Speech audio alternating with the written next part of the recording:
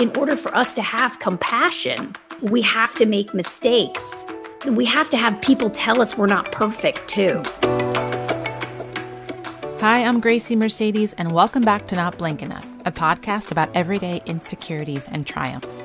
In this episode, I'm talking with Laura Bell Bundy. The Tony-nominated Broadway and TV actress and singer talks about what it was like being a child actor, model, and pageant girl, her split upbringing between Kentucky and New York City, and the challenges mothers face when working in Hollywood. All this and more in this lively conversation we titled Not Famous Enough.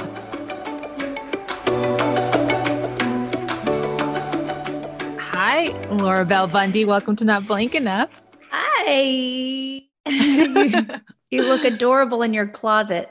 Oh, thank you. Thank you. That's always a topic of conversation since COVID started, that my office is actually, it's a small office room, but then I made it a walk-in closet because there's no closet space in this house. And it's amazing. Thank you. But it was like never a thing until, COVID and everything became over Zoom. And so every time I have a Zoom meeting, people are like, "Are you in your closet?" I'm like, "Yeah, but it's actually my office." But how are you doing? I'm better than I think I finally allowed myself to feel a little joy and relief. Mm-hmm. And I think like the first couple of hours after the announcement that we would have a new president, right. I was like, I can't allow myself to feel good. I totally get it. I still don't 100% feel it. Like, I'm like, I will believe it on January 20th when it's really, really said and done. But yeah. I am also very relieved. And Saturday was a great day. Yeah, it was. And well, here's the thing. As soon as because I did eventually, when they did their speeches and they came out and they were dancing and the music was playing and I was like, I can't stop moving my body. I can't stop. And I was like, you know what? This is actually great because I feel like people did have quite a release. And, but if there isn't kind of fucking with this election, if that happens, and it's going to, I think that people know what it feels like to have experienced the joy and the relief. And that is such a powerful emotion and feeling. Oh, yes. Amen. I totally get what you're saying. And that's so true. Well, Laura, I'm so happy to have you on this podcast. And usually I start by talking about how I know the person. And we have a funny, unique little story. I mean, we met a bazillion years ago. I mean, that was so long ago. It was like 14 years ago, 15 years? 14, 15 sounds right. Yeah, sure. That sounds right. Yeah. And we were basically dancing partners because you were dating a mutual friend of mine's friend, basically. And then we all would go out because we were young. And, that's what you did on the weekdays and weekends. And you and I would always end up dancing together because you're such a great dancer. And you're such a great dancer. Everybody was like sitting around talking and drinking. And we're like, we're hitting the dance floor. I could always rely upon you. I know. To be so my dancing partner. And actually the guy was with, my boyfriend at the time was quite a good dancer too. Yeah.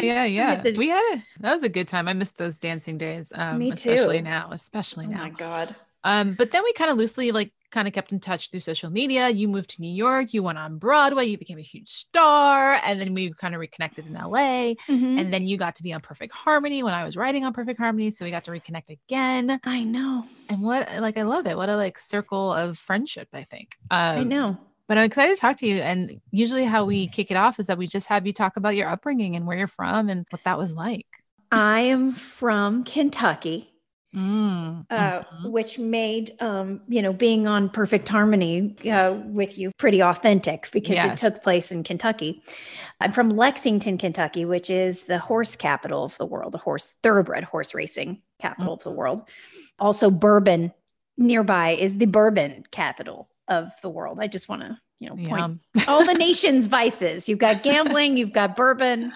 Love it. Tobacco. It's like, right there. I learned a lot about Kentucky working on Perfect Harmony because I knew literally nothing about Kentucky before then. But yeah, it's good to hear these things. And my grandfather was a radio DJ in the 40s, 50s in Maysville, Kentucky. My grandmother was also from Maysville, Kentucky. A very, very poor upbringing, but she met my grandfather while he was a DJ at at the soda fountain shop. And he went on to move to Cincinnati. He trained George Clooney's dad, Nick Clooney, in radio. Oh, wow. And gave him his first job. And then together they went to Cincinnati. And then my grandfather ended up going to Lexington, Kentucky to begin the on-camera broadcasting news station. And at the time, when you did that, you had to do everything. You did the sports, you did the weather. You were also an editor and a cameraman. I mean, you did everything. He had a show called the Mr. Worm Show for kids. I mean, he was doing everything. And my mom, when she was a little girl, would go and watch my grandfather at work. And she'd go play in the props and stuff. And I think my mom kind of got the stars in her eyes from watching that with my grandfather. Aww. I tell this story because this is part of the evolution of how I ended up getting into the business. But oh my God, my Aunt Marcia was Miss Lake Cumberland. What? Yes. I can't believe I forgot to tell you that. My God. My Aunt Marcia was Miss Lake Cumberland. And we're saying this because on Perfect Harmony. Harmony had said in Lake Cumberland. Yes. So my mother could find talent in other people, see it. She didn't feel like she had it, but she could tell them how to use it. You know, and she could be pretty bossy about it too. And then I came around, I popped out of her vagina and she was like, there she is, Miss America. This was going to be her chance to raise a Miss America. And then she put me in some pageants as like a little kid. And when I was 5, I won a brand new car. I won a pageant and a brand new car at 5. What? Why would that be the prize of a pageant for 5-year-olds? I don't know. You know what? They're safer on the road. They don't get drunk. They... it's like ice, lots of sugar, but that's about it. I don't know. So you started it's just young. So the parents can have some money. I don't know. My mother's like, we'll take the money. And my dad had a business. He was an electrical engineer and an entrepreneur. He started a business from the ground up in Kentucky called Bluegrass Manufacturing. Are you an only child? I have 2 older half sisters. Okay. From my father's first marriage. Got it. But in the household, you didn't really grow up with them though. So in the household, it was just you? In the household, it was mostly me. My middle sister, April, she's about 11 and a half years older than I am. So when I was younger, she was around, but eventually she graduated, she left the home and all of that. So it really was me. And then at one point I went to New York City. And so my life was kind of going back and forth between New York City and Kentucky. Wait, why did you go to New York City? Well, I was invited to the Phil Donahue show. Okay, keep talking. Free trip to New York. My mom was so excited. We're going to stay at the Sheraton Hotel and have cheesecake at Lindy's. And so we went to Kmart to get our new clothes. Oh my God, I love this. And also I got a whole new pageant dress that she had designed for me by this guy. I think his name was Rico. And I'm pretty sure he was operating like a Filipino sweatshop upstairs in a townhouse in Lexington, Kentucky. But there was always a weird burning smell of a glue gun whenever I entered. And I remember distinctly where he kept this box of snacks where you could put the money in the box and then grab the snack out. Do you remember those? Oh my God. I do. I do know what you're talking about. Yes. Like this was the cheap way to have a snack machine. Yeah. Anyway, so we take our dress and all this stuff. We go to New York City. Now, why are you going to the Phil Donahue show? They were doing a whole episode on children's pageants. Oh, got it. So they invited me and a bunch of other pageant children and their parents, mostly their moms, to this thing. And I remember being backstage and my mom was like, she saw another girl. Okay, first of all, I look like a drag queen. Okay, I got a face full of makeup. Big 80s. So it's really like toddlers and tiaras. Like, yes. Okay. Except I might have had a flipper as well. I did have a flipper at one point in my life. That's the fake teeth thing? Yes. Okay. I actually think at that time I didn't have a flipper, and we didn't do spray tans. We just did the tanning bed. Wow. But I remember this girl using glitter hairspray. My mom was like, first of all, she had teased my hair to the high heavens and put hairspray on it. And she says to me, we don't use glitter. It's not classy. Like I Laura, you need to do a one-woman show if you haven't done so already, because this is just so entertaining. So, okay, so you do the Phil Donahue show, and what happens after that? Okay. Well, we get on stage, I'm dressed, I do my little walk and everything. I turn around. I think I'm so cute. I'm on national television. It's very exciting. They bring on child psychologists. The audience turns against the parents. God. And it's like, I can't believe you're doing this to your daughter. She's like a wind up toy, blah, blah, blah. My mother gets up to defend herself. There's footage of this. I go and reach for Donahue's mic. I don't remember this part. And I tell him I like pageants and I like modeling and I like commercials. And you see my mom's mouth in the video of this. You see my mom's mouth moving, when I'm saying these things. Like, like she had coached me, I guess. I don't know. And so then we leave. And, of course, it's like, I can't believe they told us to come all the way to New York City to make asses of us. And I can't believe it. And she is livid. And she is going to shine this turd. Or as my father used to say, turn chicken shit into chicken salad. And she waltzes my little ass all the way across town. And by the way, we go to 59th and 1st Street. And if you've ever lived in New York City, you know that there's no subway on 1st Avenue. The last one is like Lexington. And then you got to walk big avenue blocks. So I'm like 5. It's rainy and cold in New York City. It's a long way to go. All I want is a hot dog off the street. And my mom waltzes my ass over to Ford Modeling Agency. Of course. And she's like, we're here to see the children's division. And they say, ma'am, do you have an appointment? She's like, well, I sent in a picture and they said, if you're ever in New York City, that you should come by. And they're like, well, ma'am, you need an appointment. She's like, well, this is Miss Pee Wee Hemisphere. And if you're going to meet her, you're going to need to meet her now because we're leaving tomorrow.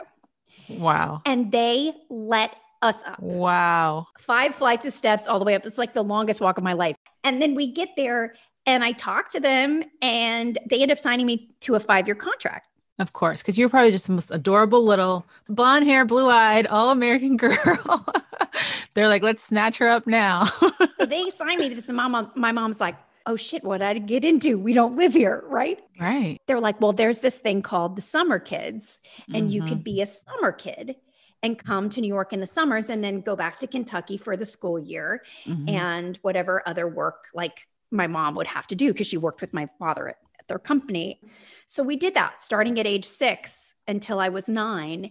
And then when I was 9, I ended up getting my first theatrical job. But I mean, those summers I spent in New York. So did you like it? Did you like doing it at such a young age? I think I liked the attention.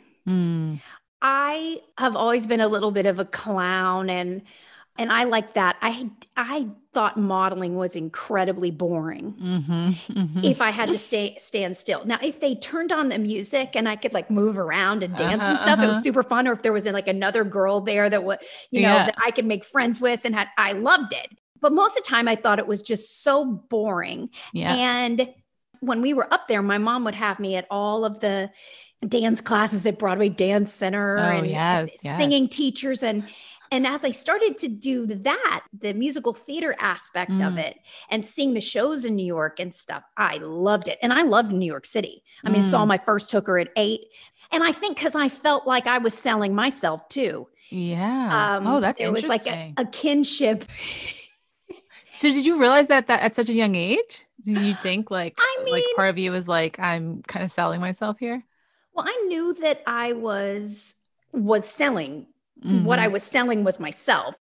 I don't know if I totally made the connection between it. I'm pretty sure my mom said at some point, listen, if you don't do good at this audition, you're going to turn out to be like that. God. Like I really think, I mean, she was really very funny the way that she communicated with me. Like I was 8, we were living on 31st in this walk-up apartment we called the rat hole because there was always these mice running around. It was across the street from an abortion clinic and next to a Lebanese restaurant that taught me to spell my name in Arabic. And then we would go out at night. And I remember seeing this, what I thought was a beautiful, sexy woman that looked like she was in an Aerosmith video, leaning into a car window. And I was like, Mommy, what's she doing? Oh my God. And she's like, well, that girl is doing things you shouldn't do until you're married for money. Oh my God. How old were you when that happened? 8. Oh my God. And she's like, and you see that man over there with that coat on and that hat? That's what you call a pimp.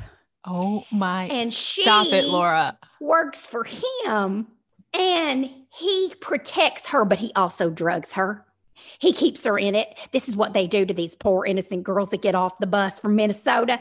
They end up working the streets because they get them stuck on drugs, and then they got to do this. It's never ending. This is why it is so important that you stay and you do good in school.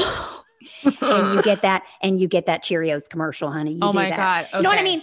This is like, okay, I grew up in New York City, so I know exactly what you were seeing, and I know all the things, and I don't even think I ever put any of that together or was told anything about it. I just was like, this is my environment.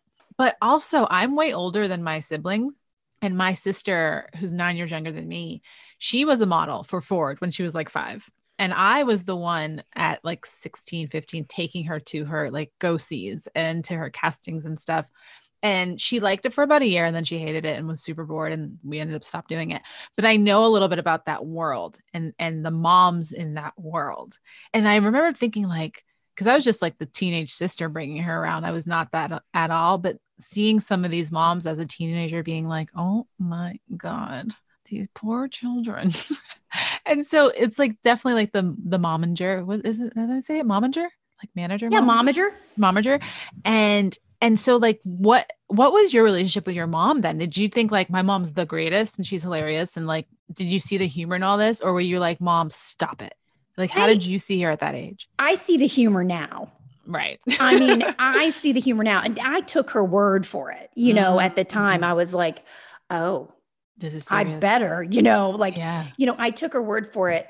I did think my mom was the greatest. And I did think she was strong and resilient. And I saw her like carrying a bag of quarters around so she could call the people to see if we had an audition, and walking around New York City with a huge bag on her back with anything I could need if I had a job, and not having enough money to afford more than a hot dog off the street and a cup of noodles because we were in New York City and we were from Kentucky and it was expensive to be there. And then figuring out how she was going to be able to afford to show me the Statue of Liberty or take me on a train to go to the beach in the summer.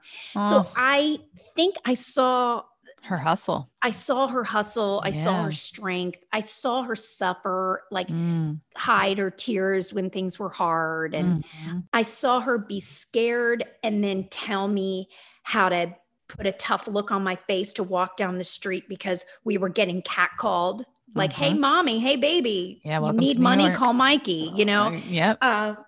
And then I also saw her like generosity of being a Southern woman in New York. I saw her come with prejudice, and I saw her leave New York City without it. I saw her strength. I saw her resilience.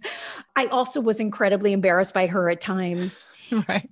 And it was a little bit of everything. It was all of that. Yeah. And that makes total sense. And sticking with the theme of the show, at that point as a child going through this very different childhood, running around, auditioning, being on set as a kid, what that's like, wearing those fake teeth when you have to, when you lose your teeth. My sister hated those things. I remember having to put it on like in her mouth with like denture glue, and she was like freaking out. It was like horrible. I have PTSD from it, so I can't imagine what she does.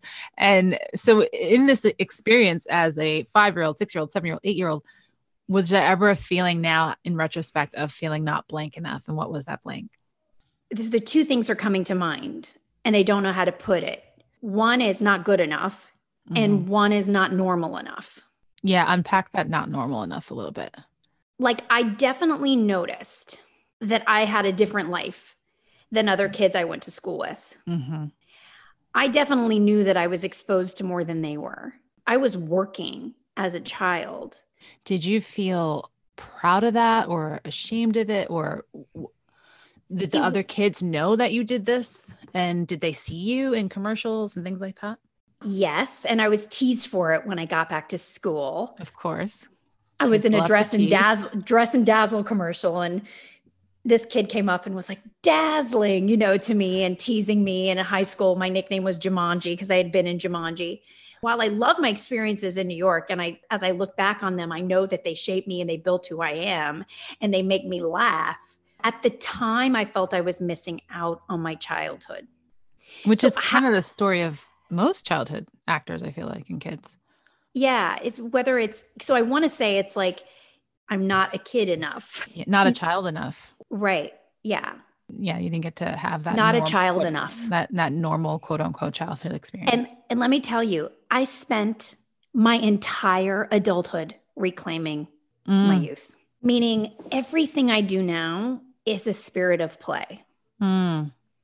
So I think that what I turned it into was something that could have been a very negative thing in my life, is that I turned this career into an opportunity to play. So whether that's to do plays and play on stage or play music, it's all around a spirit of play. And I really love that. And then in other ways, you see almost every child actor do that thing where they hit that age where you can't control me anymore. This isn't up to you. This is about me. I'm going to have some fun. The rebellious age. Yeah. Right. And then they get shit for it. But really, it's just a natural evolution of who they are and what needs to come out. They need to be able to make their own decisions. They need to let loose. They need to feel like they can just do whatever they want and play, because that time where the imagination was engineered when they were young. Right. And they need a time where it's not engineered. It's just imagination. It's just fun. For me, I think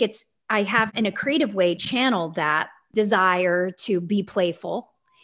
And then I definitely avoided commitment for a really, really long time, because it was just like nothing was going to control me and nothing was going to because everything had been so controlled. Yeah, that's so interesting, because the average child, their only real structure is when they're in school, and then they have, of course, the rules of their parents, but then they get to play and they get to have their summers and they get to do all this fun stuff.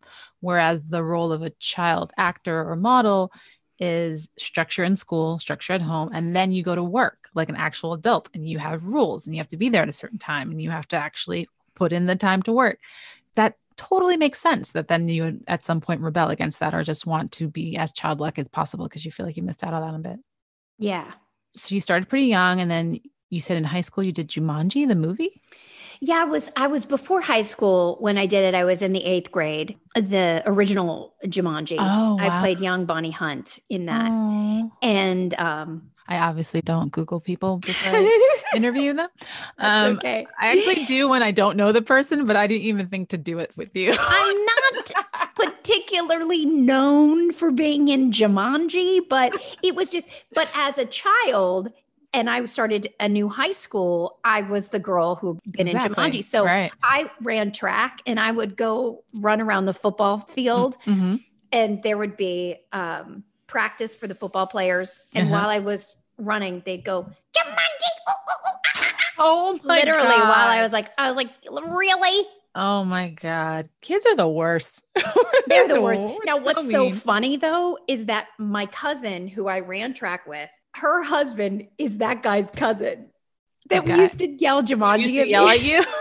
And actually, we ended up becoming good friends. I ended up becoming great friends with the football team and dated a football player. But I just think that's so funny, is this huge memory that I have from high school is he's now like in your family, semi-related to me. Yeah. And then at what point did you move to New York? Because you went to New York before LA, yes?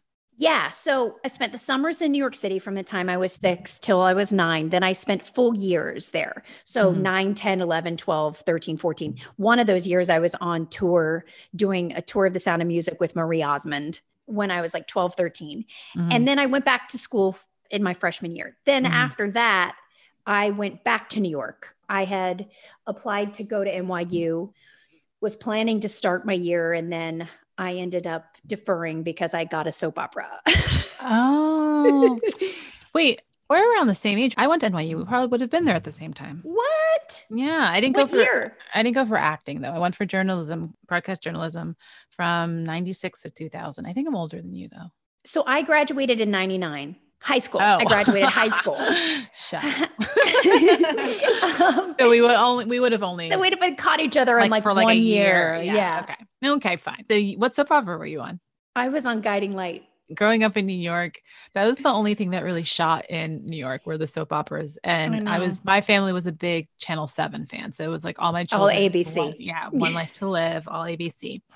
But I remember when I did think about acting, wanting to be on a soap so bad. And my first job was as a nurse on All My Children.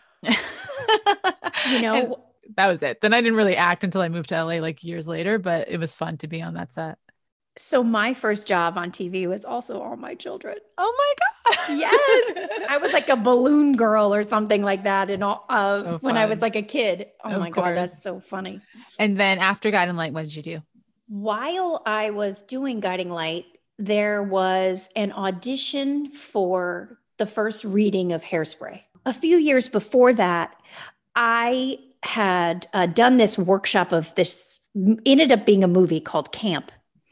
And I played the bitch because you're pretty good at that. I'm pretty good at being a bitch. And it's typecasting. And the casting director was the same. So I remember that they had me come in for Amber Von Tussle. Now, what they didn't realize is when I lived in the rat hole across the street from the abortion clinic, I watched Hairspray, the movie with Ricky Lake, every day when I ate my TV dinner. Aww. I loved that movie. Okay, so when they had me come in, I was so excited. I told them how much I loved the movie and how I also loved Amber Von Tussle when they, got the pimple out. That was just so gross and awesome. Also, by the way, do you ever go down the rabbit hole of watching people pop pimples online? I find it so disgusting, but my sister, who I was telling you about earlier, loves it and watches it all the time. And I'm like, I can't do it. I love the satisfaction of popping my own pimples, but I cannot see someone else's at all. Two of my best friends who are twins are obsessed with it. And I kind of get it. Like, I can appreciate it because I certainly liked the Amber Von support. So anyway, I end up auditioning and getting this part. They don't even have a first act. So, I mean, excuse me. They don't even have a second act. Got it. There was no first act. There was no second act. We just sat in a circle and stared at each other. But we did this first reading. Now, I was still doing Guiding Light at the time. Mm-hmm. And I just happened to get the week off to be able to do this reading. And the next reading, I wasn't able to get the week off. So I missed that one.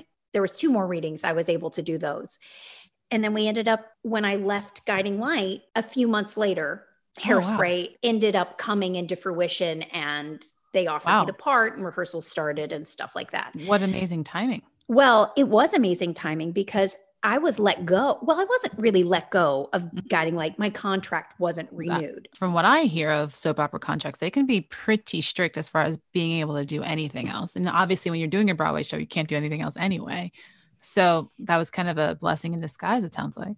When I look back at things that didn't happen the way I thought that I wanted them to, that is one of those times where I go, the universe was kicking me out of a job I would have stayed in forever because of the security. Mm-hmm. And comfort is suicide. Mm-hmm. And I needed to be kicked out so that I could be available for this other job. Yeah. And that's that thing of like, don't stand there staring at a closed door, turn around and look at the other one open behind you.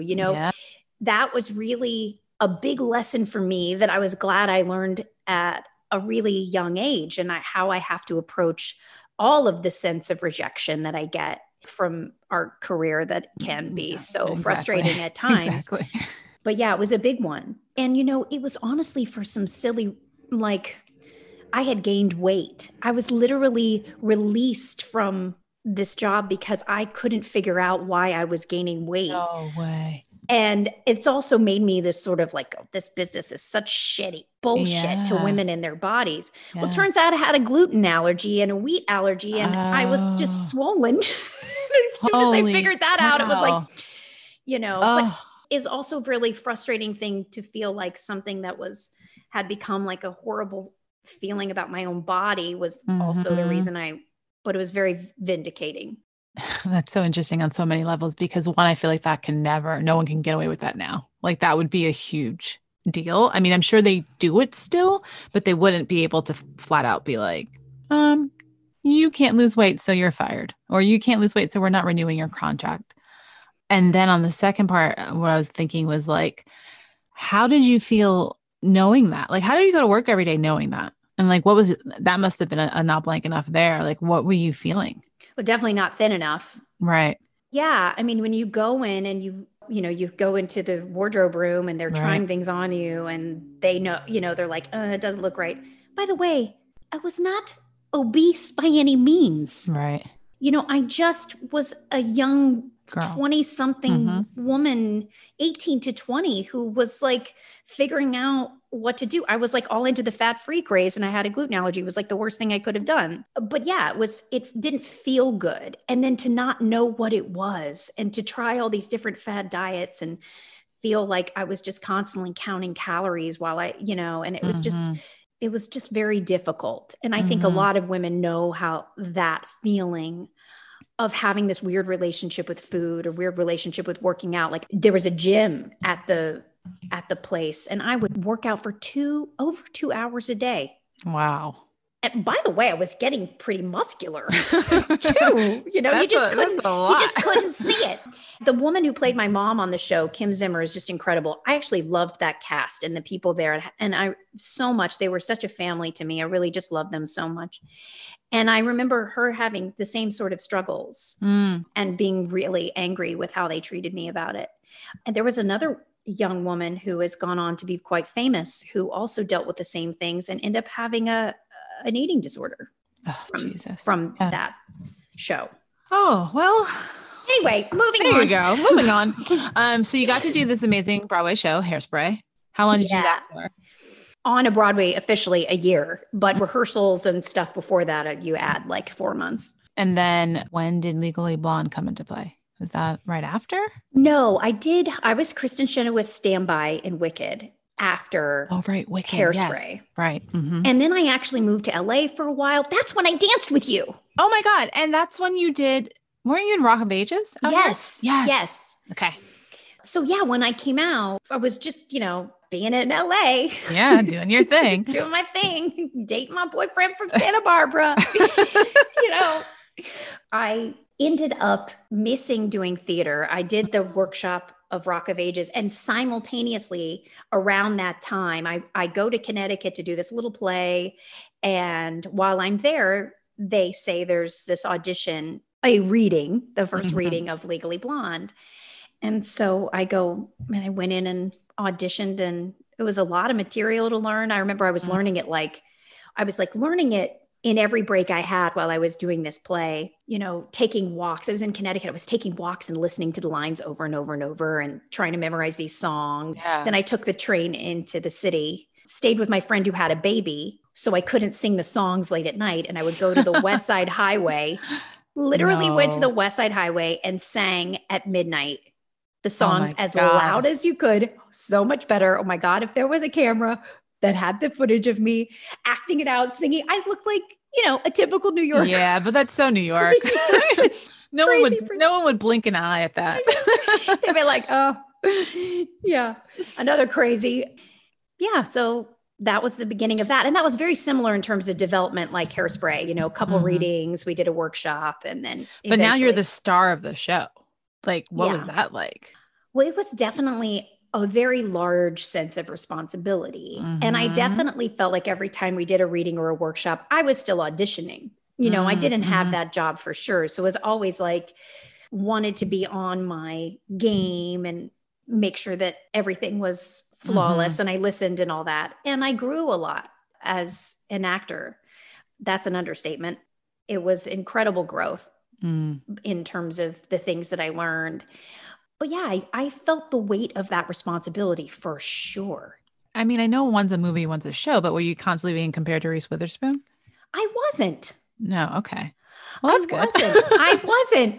Jerry Mitchell had said to me after I got the part, I don't want you to ever watch the movie again now. Oh, good. So maybe people behind my back were like, oh, she's so Reese Witherspoon. Right. She's not Reese Witherspoon enough or whatever they said. Right. They just didn't tell me. I sort of was like, okay, what are the characteristics of Elle? Right. I did my own backstory into who I think she is. And then I just stepped on stage as her or stepped into rehearsal as her. I wore like pink every single day. I mean, pink on pink on pink on pink. And I would walk down Times Square because that was like my little route, or would take the subway in all this pink. Oh And my God, I love it.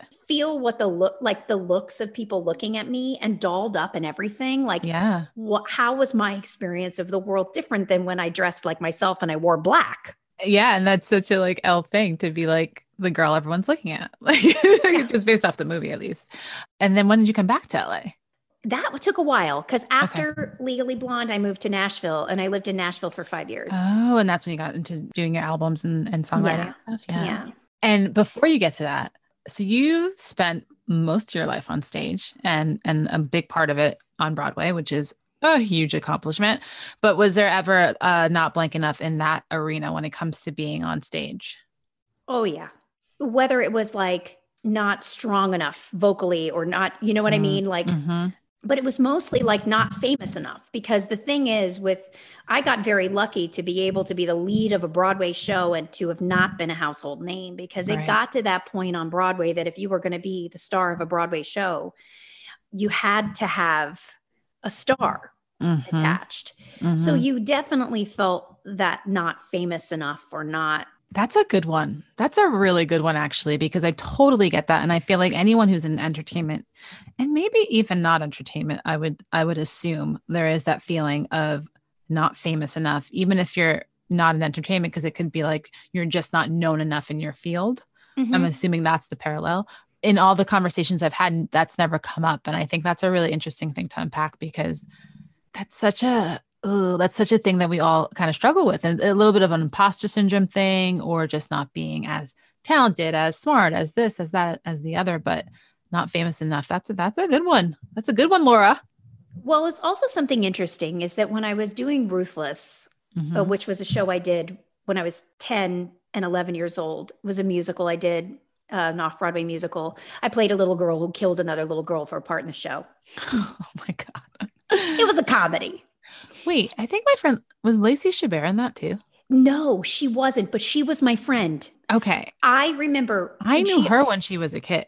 So her sister Chrissy was my best friend in high school, and we all lived in Battery Park City together. So there is a good chance I met you when you were a child. It's very possible. It's very, because I'm like, Ruthless, I think I went to see it with them or something. That's very possible, because we were very close with the Chabert family. Yes. My mom, and I taught Lacey how to tap dance when she was auditioning for Gypsy. God. This is blowing my mind. In the living room, very good friends with Lacey Chabert. Britney Spears was my first understudy. Natalie Portman was my second understudy.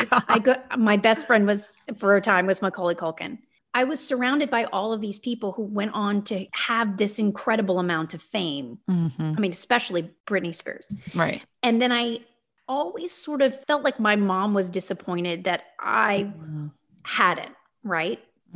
And so I feel that sometimes gnawing on my sense of self and my career, as if, you know, why didn't I go on to have those, you know, this massive fame? Yeah. And then I also at the same time feel such incredible gratitude for my anonymity and my freedom, because the thing that I truly want the most in my life, or wanted the most, was freedom. That little girl that I'm not a child enough, right? That girl wanted to just be free. I kind of do that dance between what it takes out of you to be famous and gives to you in terms of opportunities for you to play on a larger scale. I'm always going between those two things. Yeah, that makes so much sense. But I just feel like, you know, there's these experiences that I had of being able to go back to high school and be normal, in air quotes, and to have privacy and to make mistakes without people seeing them. And I made a lot of mistakes. And I firmly believe mistakes are required to become a full, better, more realized version of yourself. They are required. Absolutely. They're required in order for us to have compassion. We have to make mistakes. We have to have people tell us we're not perfect too. Yeah. Oh, this makes so much sense. And I totally get what you're saying, because so many people that you have mentioned, they also go through huge lulls in their careers because of the fame, in a sense. Whereas you seem to have had a very steady career of just being a working actor, which is amazing. Whereas I think sometimes when you are quote unquote too famous, you're like hot and then you're not, and then you're hot again. And then maybe you're never hot again, or then, you know what I mean? Versus that mid-level of fame where you can kind of work when you want to work and come in and out of it. And people are not trying to figure out where you went or figure out why you're coming back and you're making a comeback and what are you making a comeback with? Does that make sense? Like, I feel like there's a lot less pressure about what you choose to do with your career versus when you are like hugely famous and people are like constantly scrutinizing what you decide to do. Yeah, I also think that the way that you see yourself is different, right? So you don't see yourself in having these massive heights and then nobody wants you anymore. Right. Like, I definitely feel like one thing has always led to another thing, has led to another thing, has led to, it's like a very slow and steady climb. Yep. And I think the thing that I feel the most gratitude for is that, you know, the worst thing that can happen is when you get an opportunity and you're not prepared for it. Yeah. There's been so much learning and so much growth and so much soul searching, so many experiences and mistakes that have added wisdom that you can now be responsible with yourself and your heart and other people when you do get those big chances, that you're not a real asshole. Yeah. No, absolutely. Do you know what I mean? Yeah. It's like there's a groundedness that I don't think I would trade for the world. No, I totally get it. I totally get it. And I'm right there with you. I've always said that when I started pursuing acting, I was like, I just want to work. Like, I don't want to be this famous person who can't have a quote unquote normal life, because it's weird. And I've been working, when I worked at MTV, I've been around that. Like, I was around a lot of famous people all the time. And anytime I had to like be in the outside world with this person, to feel the world just constantly looking at them and staring at them, to me, that felt so uncomfortable. And I'm like, these people have to live like this every day of their lives. Like, they can't just go to the supermarket without everyone just all eyes on you. Hey, what do you look like? And now it's even worse with cameras, and everyone has a freaking camera on their phone and paparazzi and all the things. Yeah, it's incredibly invasive. Yeah. I mean, you know, with many people who have that kind of celebrity, what they would give to just be able to go to the grocery store without any makeup on and like just say like whatever. I think there are certain areas where people are sort of like unaffected by any of that, you know, some areas of New York or LA, but you know, you go anywhere else, you're in an airport, you're in a theme park, you know, a mall, good luck. So moving on to today, Laura Bell Bundy today, what's going on? What are you up to now? You know, when you talk to me about what's going on now, because I definitely want to know what's going on now, I do also want to know if your feelings of not blank enough have changed, evolved, are still the same. Are there still those feelings of not childlike enough, not famous enough, not strong enough? I think that was another one. Yeah. Where I am today is I'm a mom. Mm-hmm. And so I made a decision that I was going to finally allow myself to be responsible for another human being. Aww.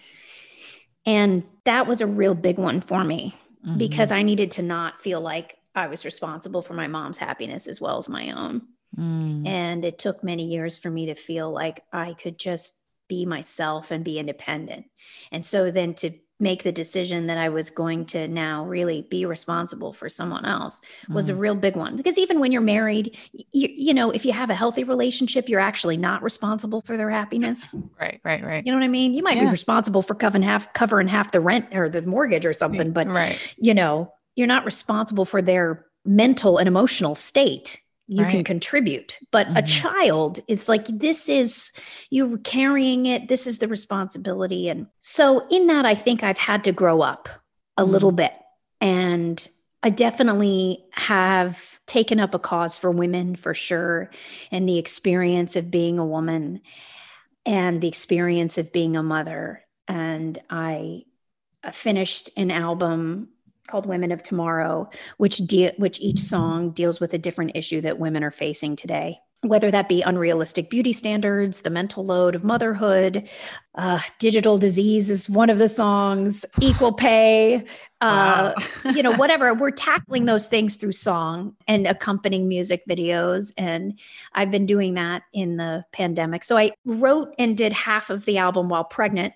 And then I finished the other half while in postpartum and nursing, which had a whole amount of struggle in terms of being able to have the mental space to write it. Cause I was like, all this newness of motherhood was just like, holy crap. There's so many things you think about that you never thought you'd think about. And, you know, as a writer, you kind of need your head to be like a little bit open so you can channel some good ideas.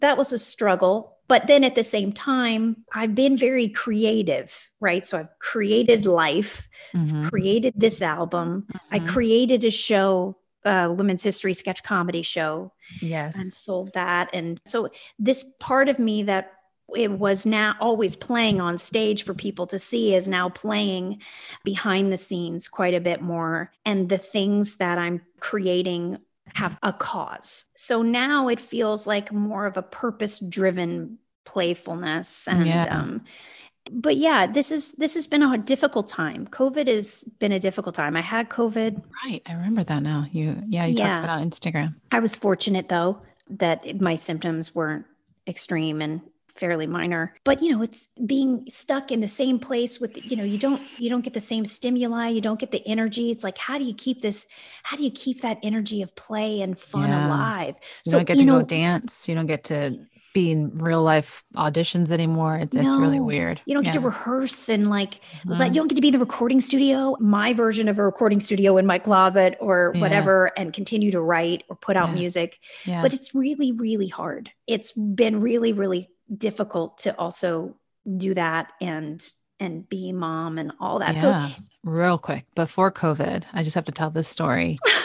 Oh my God. It was so fantastic, you guys. So Laura Bell Bundy had a recurring guest star on Perfect Harmony, and we had a table read. And, you know, all our actors are at a table reading the script. Laura, you had your beautiful little son in a little, what are those things called? It's like a baby Bjorn. Like a baby Bjorn. Baby carrier. Were you feeding him? You were feeding him, also reading your lines, also singing on key perfectly. Like everyone, and you know, these table reads, all the writers are in the audience, all the big producers, all the executives from the network and the studio. There's like a room full of people watching this. And Laura was like a superstar mom. Like it was the most amazing thing. I have a photo of it. Maybe we can get it on show notes somehow, but it was just the most incredible thing to see. You were like super mom that day, and your baby started crying and you were just like rocking him and you kept going. You just like turning the page, reading your lines, didn't miss a beat, were hilarious, and sang on key. And literally everyone was talking about that for the rest of the day. We were like, oh my God, Laura Bell Bundy. She's like super mom. What is going on here? It was incredible. So I just had to give you those props. Oh, thank you. I thought, wow, that was really something. You know what it was? I was a new mom. It was like the postpartum of it all. I didn't have a sitter. And you know how they are with like, oh, we're having a table read today at 1. Hope you can join us. I'm like, you gonna tell me today? I do not have time to call a babysitter. Like, do you know what I mean? And we weren't even in LA. We were in Chatsworth. So somebody, right, Chatsworth, right, it's 30 minutes away. Somebody says to me, and I don't remember who it was, but it was a PA or somebody said, we're very baby friendly. I'm like, if I come, I'd have to bring him. And they're like, we're very baby friendly. Well, that was all the permission I needed because it was also like an episode I was really in a lot. I wanted to kind of be able to hear it. And I was like, well, what choice do I have? Let's see how this goes. This is adventure. Right. It was so cool. It was so cool to watch though. I was changing his poopy diaper right under that table, you know. Oh my God, Laura, I love you. You're amazing. There was something about it when I brought him that was like, you know what? You guys don't make it easy for moms. This industry does not make it easy for moms. Yeah. It does not make it easier for women to rise up through the ranks when you're not giving them enough time to schedule childcare, to do something that is kind of a part of their job. The fittings I had to bring him at, I mean, everything. People really got to know him there. But and there was something quite powerful about it. Like, you want me to come? I'm bringing him. Yeah. No, it was great. And like, it was just done so well that it almost was like, yeah, sure. Anyone can bring their baby. If you can do that. Yeah, sure. Anyone bring your baby. But it was a friendly in general, like, so sad it didn't get renewed because I know it was a great cast and crew and everyone was awesome. People would bring their dogs. People would bring their kids. It was just a very friendly environment. I'll tell you, I have two TV shows that I did where the vibe of the cast and writers and community was just so joyful and fun, really fun. And it was Heart of Dixie and Perfect Harmony. They were both set in the South, but they both had music. And I think when you put musical theater people into a TV set, I mean, I got so many giggles. It was so fun. So many giggles. There were times the camera was rolling and I was like trying so hard not to laugh. Oh, I love it. In those big group scenes. Yeah, I love it. It was such a great, I'm going to cry. It was so much fun. I was so bummed out that it didn't continue to go, mostly because I was going to miss out on that play and that fun. Well, what should we call this episode then? Out of all the not blank enoughs that you mentioned, what do you think is the most prominent for you? I don't know, girl. I'm really not good with this. So we talked about not childlike enough. We talked about not famous enough. And we talked about maybe not strong enough. But I think the not famous enough, you kind of expanded on the most. So maybe that's the winner. It is something we haven't heard before, like something definitely a very unique perspective, I think, compared to some of the others. But I really like the not childlike enough. That's also a very unique experience to grow up as a child actor, child model. So it's up to you. I think what we should do, I think not famous enough is pretty interesting. Okay. Because when you're giving up your childhood for fame and then you become an adult and you don't have that to the degree that the person who put you in the business thought you should have it. Is there something that you tell yourself, I'm a failure because I didn't achieve your dream for me? But I can't do that because that actually, I'm not even that person you thought I was, that you thrust into those pageants and those jobs. And I'm like the little idiot in there that's like making jokes and having a good time and just wanting to have fun. Yeah, you're actually very playful and very childlike in a sense. And it's interesting that that was your upbringing because it was almost like, you can't keep that play out of me, you know? Yeah, let's go with not famous enough. I love it. Yeah, let's do it. Well, thank you, Laura. This has been so fun. It's been so great to catch up and get your whole timeline of life. Oh my God. It's such a great perspective. Thanks so much for listening. And don't forget to subscribe, rate, and review wherever you get your podcast. Until next time, know that you are more than enough. Check the show notes for links and info about today's guest. Follow us on Instagram at NotBlankEnoughPod. This episode was produced during the COVID-19 pandemic of 2020 and recorded remotely. Our show is executive produced by Grasie Mercedes and Dave Hill and produced by Douglas Sarine and Colleen Beasley. Not Blank Enough is a Gumption Pictures production.